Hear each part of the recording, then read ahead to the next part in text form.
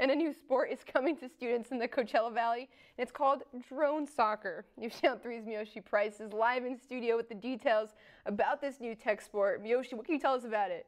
Hi, Marion. In drone soccer, it is electronics meets athletics. I went to the first drone soccer camp in the Valley, and the coach says this game originated in South Korea. This was his student's second day learning how to fly those drones. Now, it is an indoor sport and tech activity for all ages.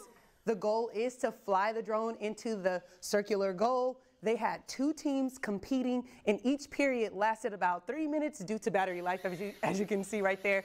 There are strikers who are trying to score, and then defenders who are trying to block the other team. Each of the drones you see on screen were made by the Palm Springs Unified School District's IT department. I was like, is this new, or is this like something that is playable? Is this gonna be fun for something to do? And then it was fun. We've incorporated it by we basically just told the students, hey, check this out, and we had people flocking to it. So we set up a team, and this is the second day that they've been flying. The coach says his team is registered in the U.S. Drone Soccer League. They are teaching students how to play so they can compete. Some of the students will go up against high school students and even junior college students in a March competition.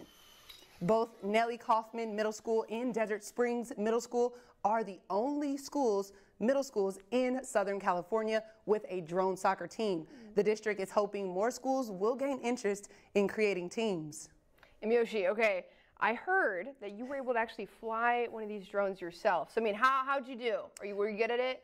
And let me tell you, I was pretty good. I have to say, as a retired athletic person, I was pretty darn determined to make a goal. They even tried recruiting me. The coach made sure to let me know practices were after school Monday and Thursday, so I might be there. I think I could pass as a middle schooler. It was a really, really fun experience, and I'll definitely try it again. Dude, with that skincare routine, that look, you totally look like a middle schooler. You got it. You got it. Okay, that's way better than I could ever do. I probably wouldn't even be able to lift it off the ground. So let's be honest.